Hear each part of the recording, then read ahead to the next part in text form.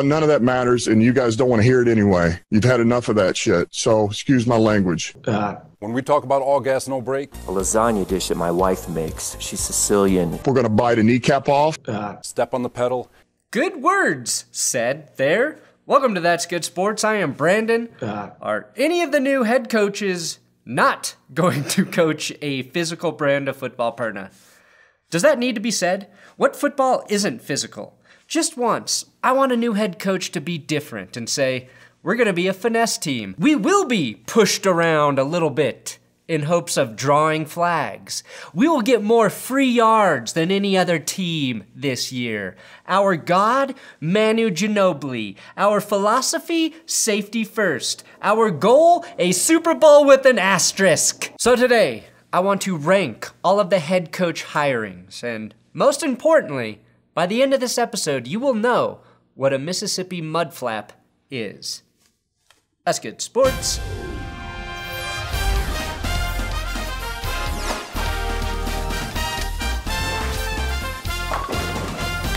See these images? They're there to remind you to subscribe to this YouTube channel for football news and updates presented in a moderately annoying fashion.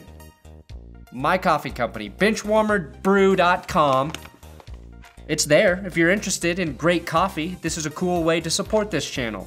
If you're the type of person though that can't tell the difference between Folgers and craft roasted coffee, then this probably isn't for you. We source small batch organic craft coffee beans, so my coffee isn't cheap. But I guarantee you, if you taste test it next to something like, I don't know, a bag of Pete's coffee, you're gonna be impressed with my coffee. And our subscription service is the most affordable way to get my beans in your mouth. And my ridiculously corny Big Boss mug that I did not know these words would be embossed on pairs very nicely with my really good coffee beans. So BenchwarmerBrew.com, check it out if you love coffee.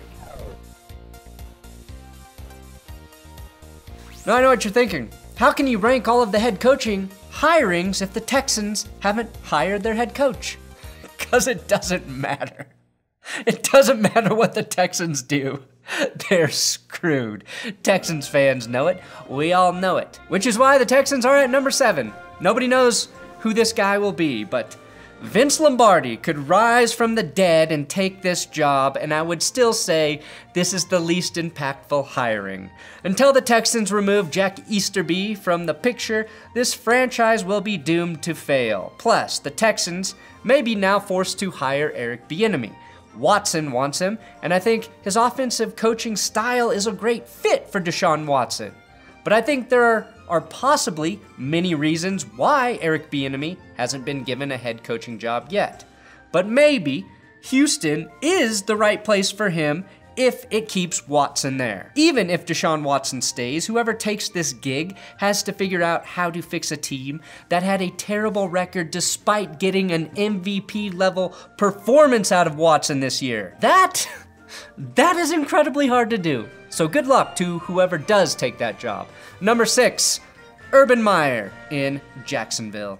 Sorry, Jags fans, I'm just not sold that Urban Meyer is the right guy to turn your franchise around. I think his complete lack of NFL coaching experience is a huge disadvantage. The last guy to do that successfully was Jimmy Johnson, and even he said coaching in the NFL is nothing like coaching at the college level, and he really emphasized the word nothing.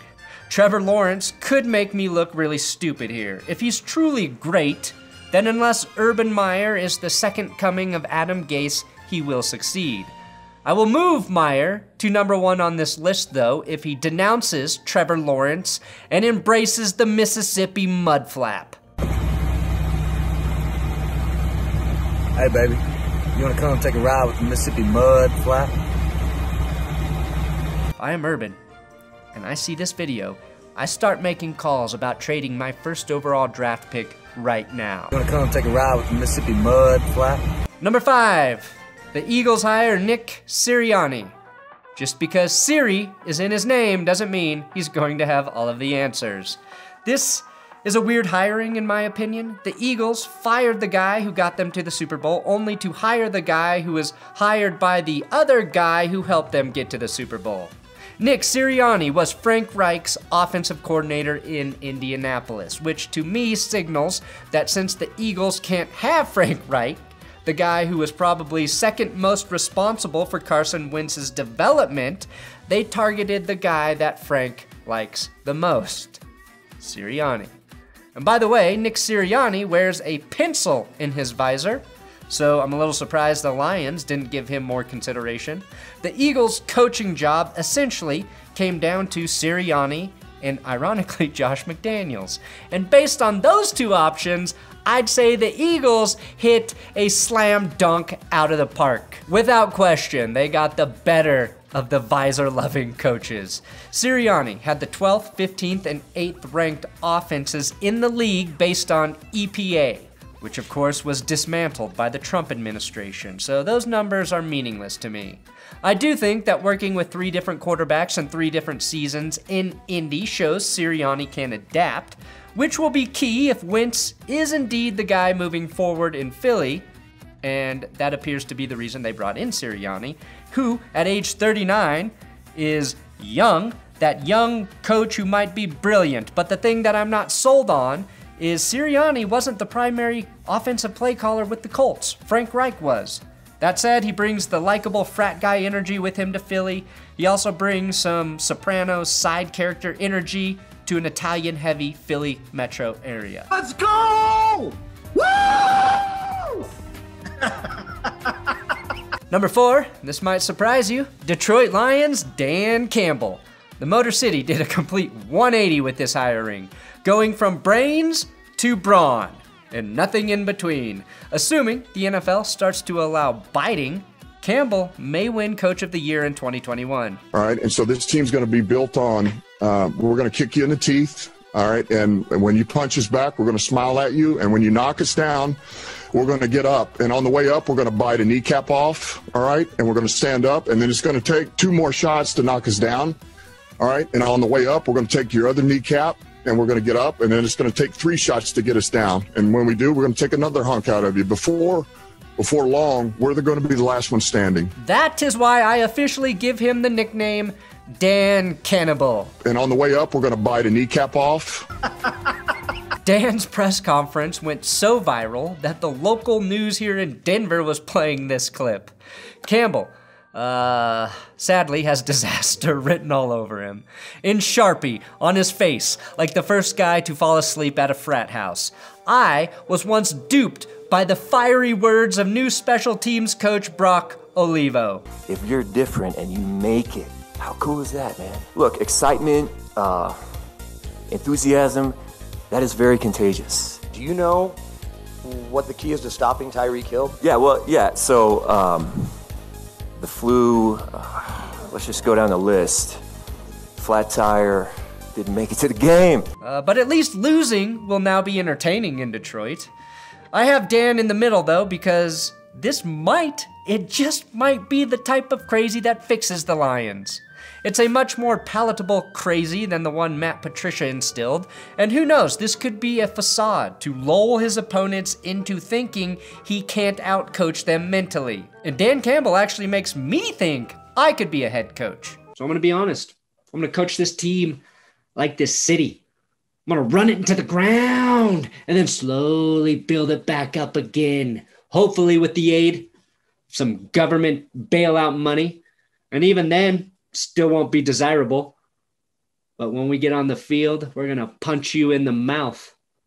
Maybe stick a little pinky up your ass. Then you might knock us down, hopefully return the favor with the pinky.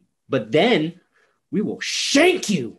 We will shank you for taking too many damn honey buns from the commissary. And when the refs aren't looking, we'll bite your fucking ear off. Excuse my language, but we will bite your ear off. It was Mike Tyson's best move. So we're going to bite like Tyson. We're going to slash like OJ. We're going to punch like Ray Rice. That's the mentality I'm here to coach. I will literally teach my guys to murder their opponents on the field. And then I'll use the great money, the great Ford Empire's money to get my guys off. Or at least have their charges reduced to manslaughter. That's the kind of coach I am gonna be here for the Lions.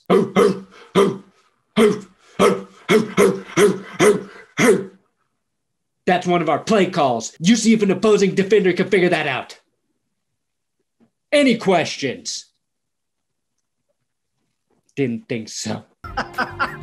Number 3, Chargers, Brandon Staley, who I once memed as he possesses an uncanny resemblance to Jack Nicholson. Now, Brandon Staley only had 1 year of experience as defensive coordinator in the NFL before the Chargers decided he was head coaching material. To be fair to him, 100% of the time he's coordinated a defense, it's been number 1 in the league. That said, he does not get to take Aaron Donald and Jalen Ramsey with him to Los Angeles. Well, sort of. They are still in Los Angeles. I'm pretty sure Staley doesn't even have to move if he doesn't want to.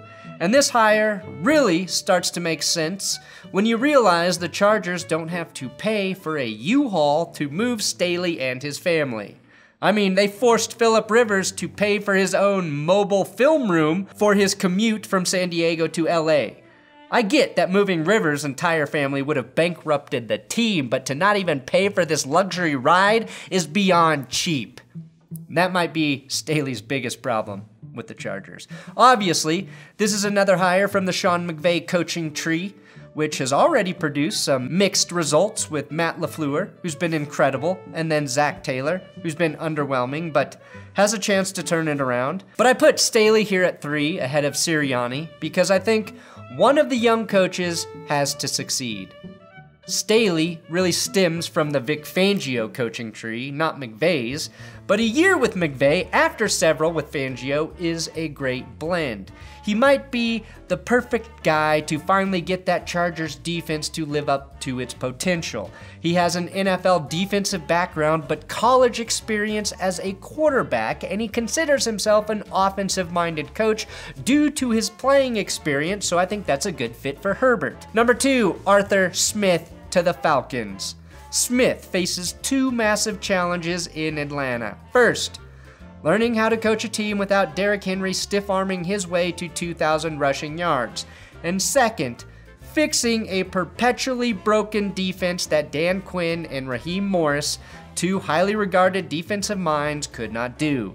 But since he didn't mention physicality in football cliche form during his presser, he gets bonus points. Here's what I like. At age 38, he's actually younger than Sirianni and a couple months older than Staley, but he looks older than both of them. I thought he was 46. In 2 seasons, he turned the Titans' offense into a juggernaut. 62 total touchdowns last year for Tennessee, which was second only to the Packers. Atlanta, despite being 5th in passing yards, wasn't even top 10 in passing touchdowns. Derrick Henry had close to 500 more rushing yards than the Falcons had all season. I think Smith is the right guy to come in and get more out of the Falcons' offense with a lot of great pieces already in place, while also improving their run game. Arthur Smith also convinced Dean Pease to let it flow and come out of retirement to be his DC. To me, that shows Smith knows how to coerce people with his words. And I like the 47 years of coaching experience Pease brings to the table. It feels similar to when Sean McVay hired Wade Phillips in his first year with the Rams. And number 1, just leaves the Jets with Robert Saleh, who said, "Get used to the mantra, all gas, no brake." When I heard that, I just saw about 100 different traffic violations. He should be dead last on this list for that mantra. Get used to the mantra, all gas, no brake. We're gonna kill it, okay? This is a great acronym, you guys, right? Kill it, keep it likable and learnable. Our motto, and it's gonna be on my office, is gonna be cut it loose and have fun. But I think he was the best coach available. He coached an incredibly injured 49ers defense this season, and again got Richard Sherman's glowing endorsement, which is like an In-N-Out loyalist saying, you know what? This smash burger, actually pretty damn good. Look, I already talked quite a bit about Robert Saleh in this hiring episode, but I think his energy is genuine. Like the opposite of whatever Dan Campbell's got going on. I also think the Lions didn't have a lot of choices, whereas Saleh did. Everyone wanted Saleh, had him as their top choice outside of the Jags, and he landed in a place that currently has a ton of resources to improve their team. That, more than anything else, will help Saleh, as will the incredibly low expectations left by his predecessor. So even if he's average, he's gonna look like he's pretty damn good compared to Adam Gase. People genuinely like and gravitate towards Saleh, and I think that extra year he got in San Francisco with Kyle Shanahan by not taking a gig last year will ultimately benefit him. Boom, power ranked head coaches, we did it. Another video up on the screen right now if you wanna watch that.